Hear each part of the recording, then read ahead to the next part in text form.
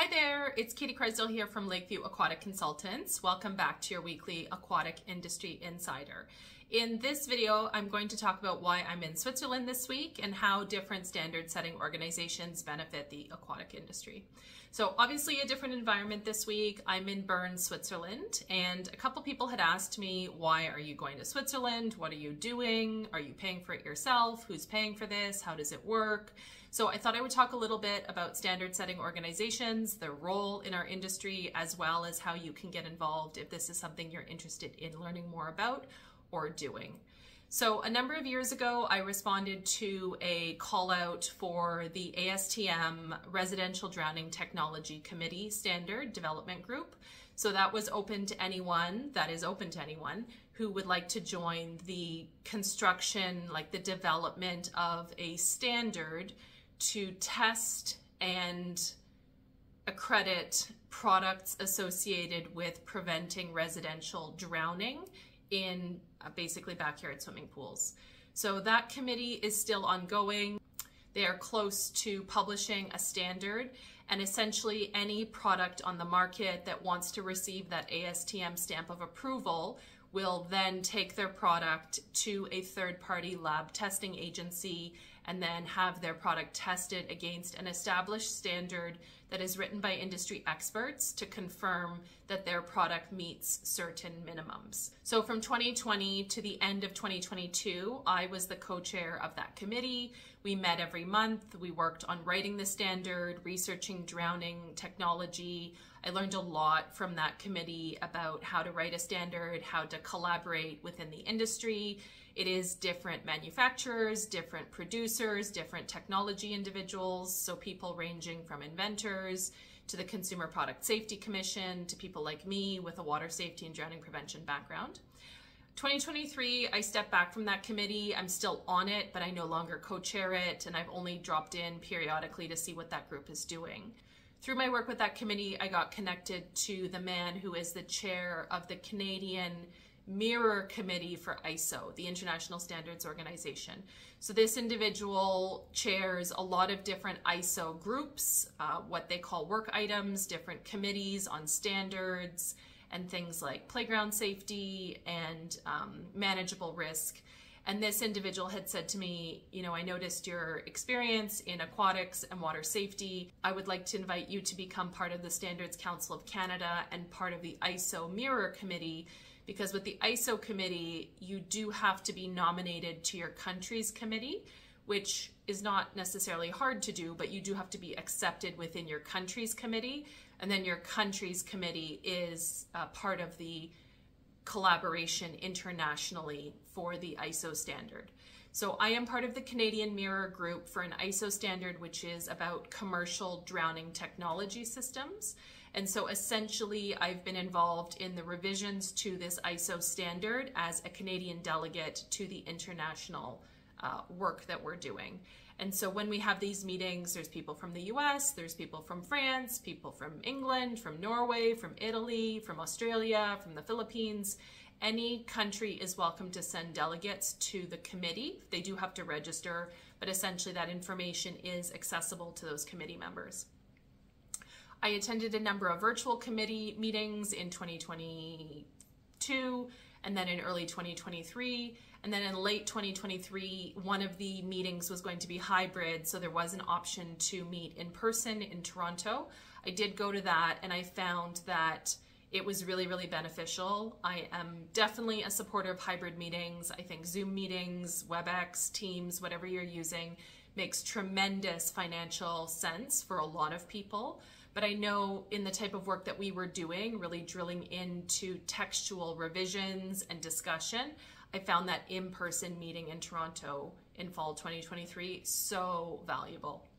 And so when it was announced in January 2024 that the next hybrid meeting would be offered in Bern, Switzerland at the Swiss Council for Accident Prevention, I just made a spontaneous decision to come to Switzerland after reviewing that the flights were pretty affordable. I probably wouldn't have come if the flights were not affordable, because there is no financial support for committee work.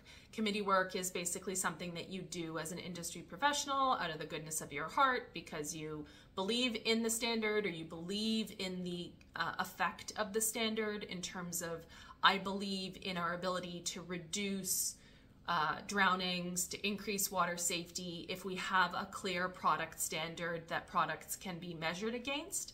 I think it is worthwhile for successful products to be measured at a higher standard than products that meet no standard. And so I do believe in that standard writing process. That is not the case for all products currently on the market, that they don't necessarily meet a standard, they don't have a standard. So all of that to say, I thought if I can make this meeting work, that is one of the forms of ways that I donate my time and some financial resources. I don't get anything in personal return, professional return necessarily. I don't have any financial compensation from doing this work, but it is really, really interesting in terms of the people that you meet, the discussions that we have. So that's what I wanted to talk a little bit about today, was just briefly discuss what those meetings look like and then what I take away as an aquatic industry professional from my work day to day. So it's currently Thursday, April 18th, 2024. I arrived in Bern, Switzerland yesterday. I flew into Zurich from Calgary via Toronto, got to experience some of the delays associated with the catering strike at Pearson Airport. And then from Zurich to Bern, I took a train and I had about overnight to recover. We had our first meeting today, Thursday. 8-hour day, very typical, sit around a conference table, discuss in great detail the individual words, sentences, references of a document. We came in with 110, I believe, comments for revision. So that basically means that each country looked at the proposed document and went line by line and said, on line 7, we would like this change. And lots of those changes required intensive debate from the people present in the room, different opinions on background, perspective, what will happen if we say this versus that, what are the implications for our industry, for producers, for patents, for customers, for water safety. It's a really, really brain-intensive discussion, but it's really, really valuable. And so my first takeaway from something like this is that when we see a product standard out there, whether it is for a crib, whether it is for a bed or a piece of furniture or a piece of exercise equipment, there is typically a lot of thought that has gone into that development of that product standard. So we finished just recently, you can see, still dressed up from that meeting. The Swiss Council for Accident Prevention hosted us here in Bern. So they provided coffee and lunch, and predictably, because we're in Switzerland, the most delicious little chocolate sticks that we were all sort of, everybody had more chocolate sticks than they needed, but really, really beneficial day. And so then tomorrow we're going to come back, meet for the same amount of time, essentially, have continuing discussions about the document, research we want to do. We're also going to hear from an expert in Japan virtually who's going to present on some research that he's been doing associated with drowning technology. One of the things we talked about today was Apple Technologies patent filing regarding the Apple Watch being a water safety or drowning detection device. I'll post a link to the video I did on that patent filing a couple of weeks ago. But the bulk of the discussions today I'm not going to mention. They're not secret per se, insofar as anybody can join their country's mirror committee if accepted and participate in the agenda and the meeting notes from these committees. However, everything we're doing is still in draft or proposed form, so it's not final, and the final documents from past versions are available online. I don't have the history as to why this ISO standard requires such dramatic revision. I was brought in later to the process after they'd already decided to revise this standard. I don't have that history. Some of the people in the room that I'm meeting with do have that history, and this goes back to 2015, 2013.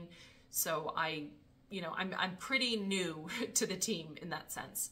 But really, really interesting day, really, really interesting process. And I've had a lot of takeaways for me in my day-to-day work in aquatics in Alberta and Canada. And one of the big ones today was the precision of language, how other people interpret the same terms, both in English as well as translated into other languages. Things that I can speak to generally, like drowning.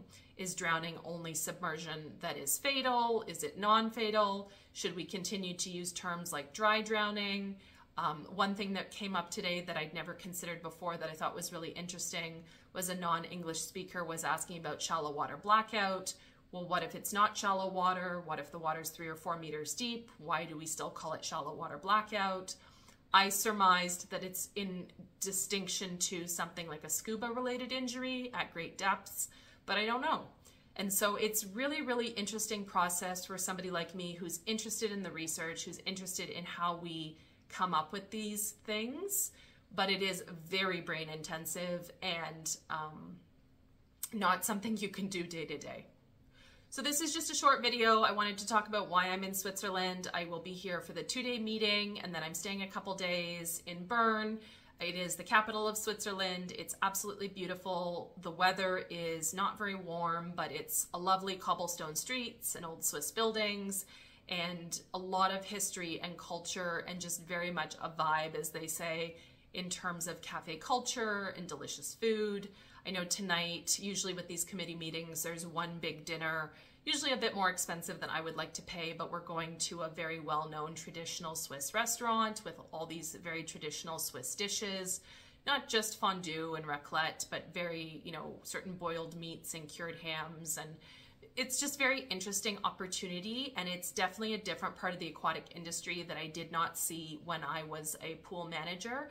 And I think one of the things that I'm most grateful for as somebody who has their own business and the opportunity to direct my own work, that I can look at these other parts of our industry where I can contribute my skills, my knowledge, and participate in change and development of things that we all need, but in a way that is outside of this sphere or maybe the little bubble that I'm sometimes in Alberta or Canada.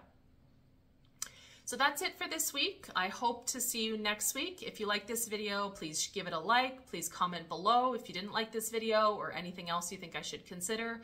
Let me know if you're involved in committee work in your community, in your state, in your province. What does that look like? And we'll catch you again soon.